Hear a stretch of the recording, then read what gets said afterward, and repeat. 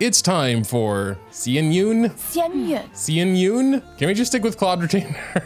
So she is level 70 now. However, I have actually changed my raising mode standards to be actually max level. I do this honestly because it just makes sense. Raising modes were always meant to be a sort of free to play showcase, but being free to play doesn't limit your characters to 70 or their talents to 6. But most likely in the future for God modes, I will at least get the first 1 or 2 constellations if they are good. As for talents and talent priority, there is one thing we're actually gonna have to test out later, so I can't say for certain. I'm pretty sure normal attack won't be important to raise, even if the drift cloud wave damage that is considered plunging attack damage relies on the plunging multipliers, but I'm assuming right now it actually just relies on the drift cloud wave damage multipliers here. I always like to make totally sure of these things, so we're gonna check that out later, but for now I'm just gonna get her skill and ultimate up to 8. But now that we've used our resources, let's go ahead and do the good old talent and constellation overview. She definitely has one of the prettiest basic slash charge attacks in the game in my opinion. Also, being an Anemo Catalyst user, these are Anemo attacks. She does have a pretty standard plunge when you just jump off the ledge, but she has another more special plunge attack via her elemental skill. So let's talk about that now. Basically, she can jump up to 3 times. And then there are a few things that can happen when she's at the climax of her jumps.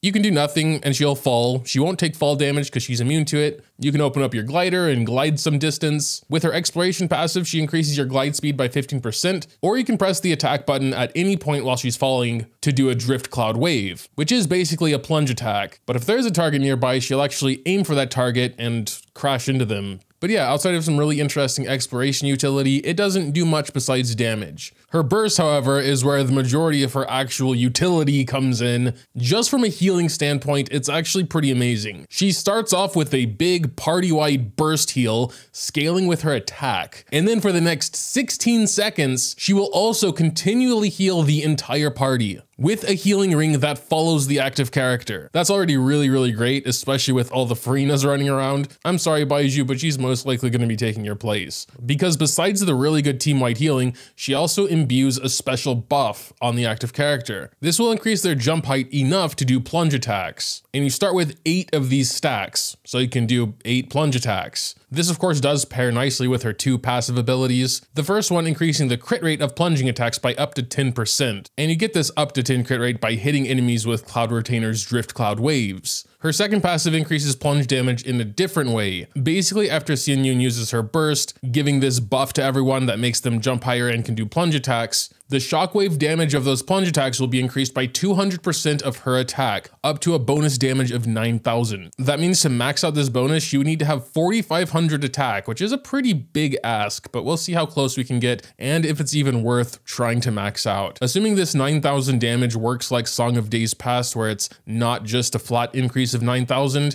I imagine that can be a pretty significant damage increase. Looking at constellations, C1 pretty simple. We get an extra charge for White Clouds at Dawn, her E. This should make not only getting the crit rate from her first passive a lot easier, but also extra E charges are just really good for energy regeneration as well. I think it's a very good C1. C2 is a self buff, 20% attack for 15 seconds when using E, and a buff to her second passive, the one that increases plunge shockwave damage. Basically, this buff will get doubled. It'll be up to 400% of her attack and with a maximum cap of 18,000 damage. So you don't need any extra attack to take advantage of this. It'll really just double this bonus damage. Everything else stays the same. C3 buffs her ultimate, which is definitely what I would like to see at C3. I just think talent levels for her burst are a lot more important. C4 is pretty interesting. It actually attaches a team-wide heal on her elemental skill. This does depend on how many times you actually jump with E before doing the plunge attack, with 1 jump netting you 50% of her attack as a team-wide heal, with 3 jumps netting you 150% of her attack as a team-wide heal. The only reason I would ever do a 1 jump and then plunge is to save a bit of time on rotation. Other than that, there's no benefit to only jumping once. C5, of course, is 3 talent levels for her elemental skill, which I think is actually good since it's right before C6, which hugely buffs her elemental skill damage. Her C6 sounds absolutely wild. Not only will the crit damage of her elemental skill be increased by 70% if you do the 3 jumps and then plunge, but after doing burst, you have 16 seconds where you can do 8 elemental skills in a row without going on cooldown. That sounds kind of crazy to me. I will have some footage playing here after I get her to C6. I'm not sure I'd be able to get off 8 3-jump plunges in 16 seconds, but those are the ones with 70% crit damage. Otherwise, you're only getting 15 or 35% crit damage. But yeah, she definitely has like main DPS potential at C6, almost just like a Xiao with extra steps, quite literally. But yeah, at the time of voiceover, I have not experienced C6 yet, but I'm really looking forward to it. I also just realized since she by herself jumps high enough to pull out your glider, you can do this. But yeah, there's Xianyun, very, very interesting character. So with what we've learned, we can make an informed decision on how to build her. As for weapon, especially at C0, I would not bother with trying to make her do some cool damage or whatever. I would purely focus on her healing / support abilities, which basically means just trying to stack a bunch of attack. If you have Skyward Atlas, I think this would be a really good book. A lot of base attack and then attack substat here. I feel like we could give her Skyward Atlas and it'd be fair enough since it's a super old standard banner OG weapon, but I do usually like to stick with 4 stars. And since we will be stacking so much attack via artifacts and substats if we can get them, a high base attack is going to be even more important than an attack percent substat. Her own signature weapon having the highest base attack in the game for a catalyst anyway. I was just gonna go for Oathsworn Eye. I think this would be a very good 4-star option for her. But as far as I remember, it's a pretty old event weapon, so I doubt that many people have it. If you don't, over here in the Fontaine Blacksmith, there is Flowing Purity, which also has the highest 4-star base attack alongside Oathsworn Eye and attack percent substat. It being craftable makes it very F2P friendly, but yeah, since I eventually plan to get her signature, we're just going to go with Oathsworn Eye for today.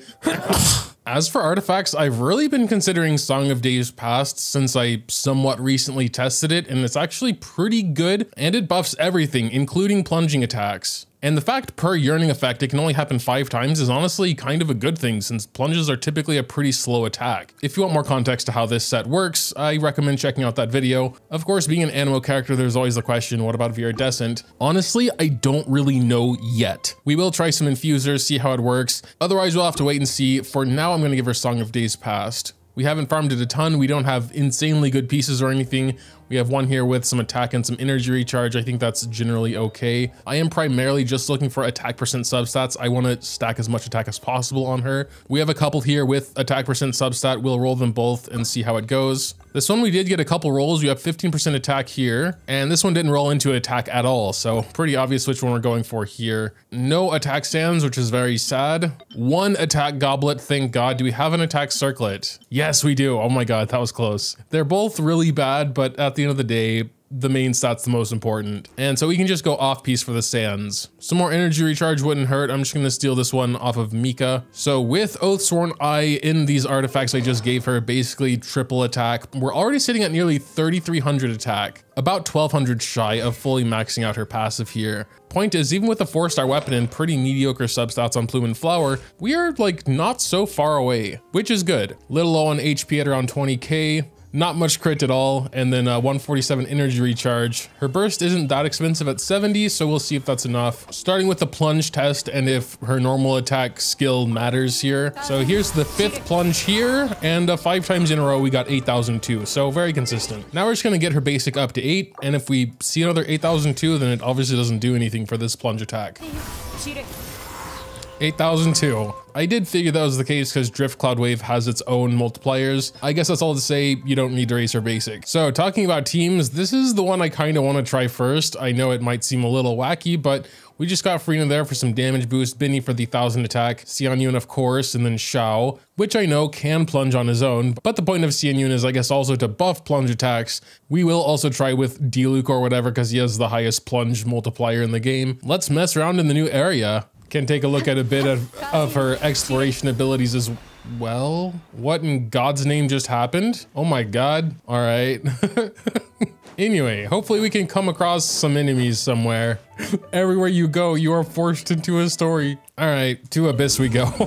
Oh yeah, my Xiao isn't really built yet. I do kind of want to, oh, okay, never mind. We can try the custom loadout. It doesn't take anything into context though. It gives me 82 crit rate with the hunter set. I'm just gonna do it manually. Yeah, pretty sure I made a better Xiao without even trying, but I digress. Yeah, I'm just gonna do what feels right, I suppose, and we'll see what happens. So we're gonna start with our burst, then we'll do like a triple jump E plunge thing. Here we go, here's some plunges. Ooh, 98.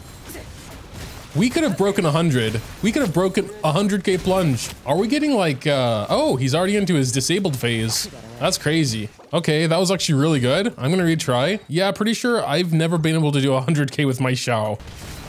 95, 96, 93. Benny's boost is gone. Let me try and just do her burst and Xiao and kind of see what's going on there. There are definitely two numbers popping up, a 917. I'm curious to see what Xiao is doing without her buff, to be honest.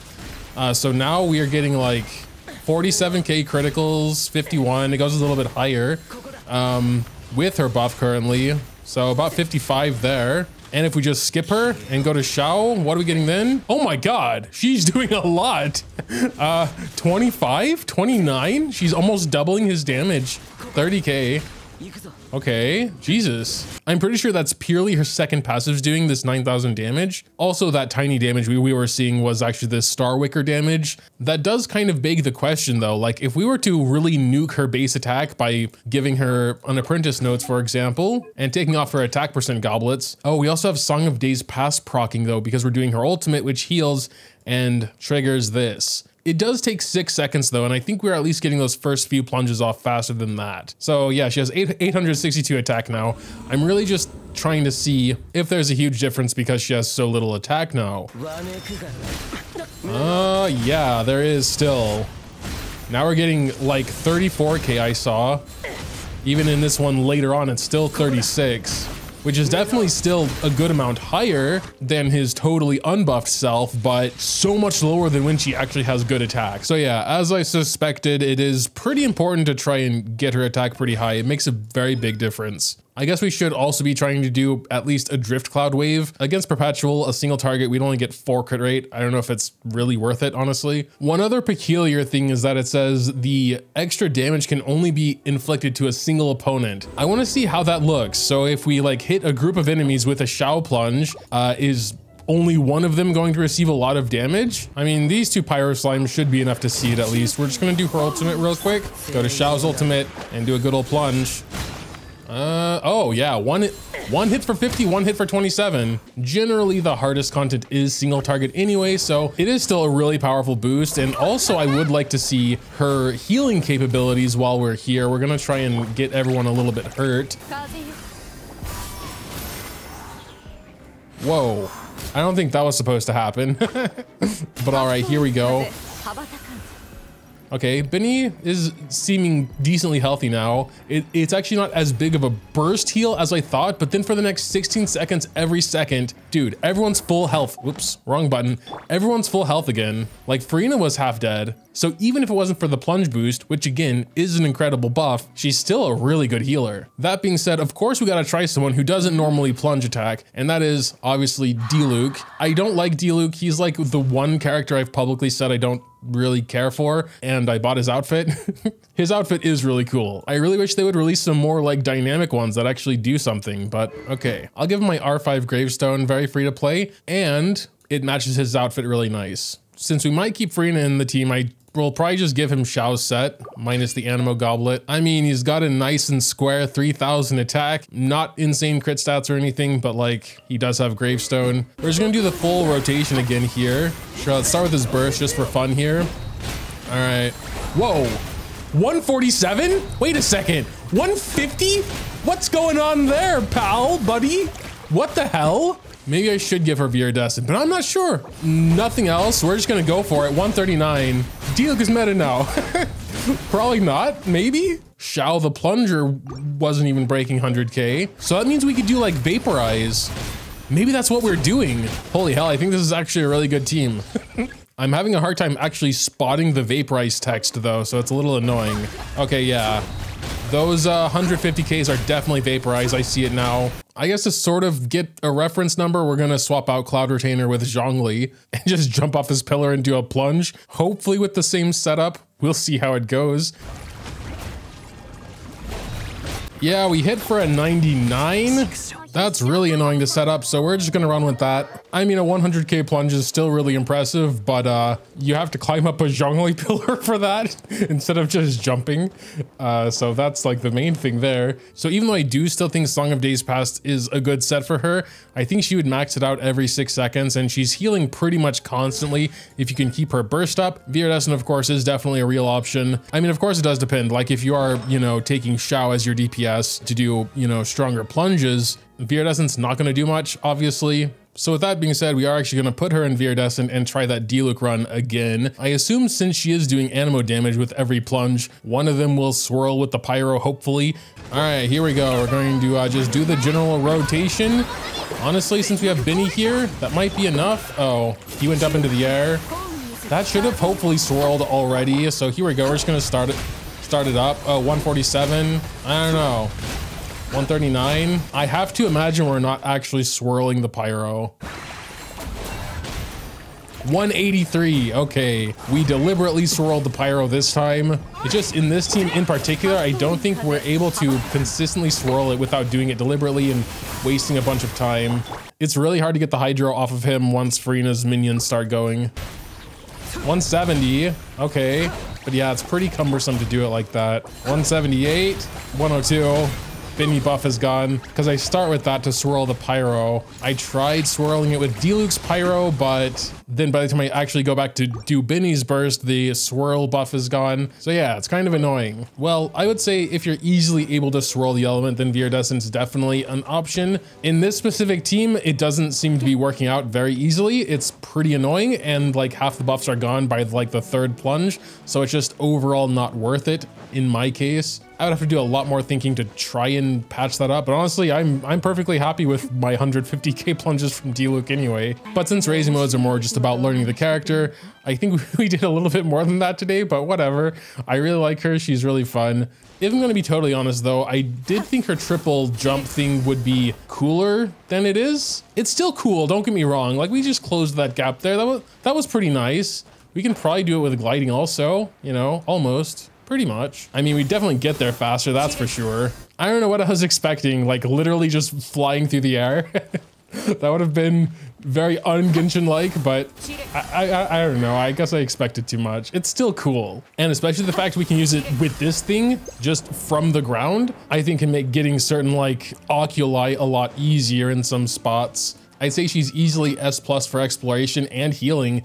Like that's something that can't really be stated enough. She is an incredible healer. I mean, I'm just gonna take another look at that real quick. Like 6,500 burst heal team-wide to start. And then we're healing for, what is that, every second, the entire team. 3,000, the entire team. Whoa, I didn't know this dude does Mario Rubik's Cube. I don't think I've ever seen that move from this guy. What the hell?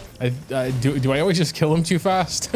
Anyway, after spending over 4 hours with her, I hope I can turn this into something watchable and not too long. Let me know what you think about her in the comments down below though. Dropping a like or subscribing to the channel if you enjoyed is always greatly appreciated as well. Thanks, as always, for watching, and until next time.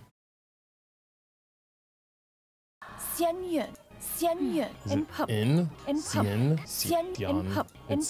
The secrets of the peace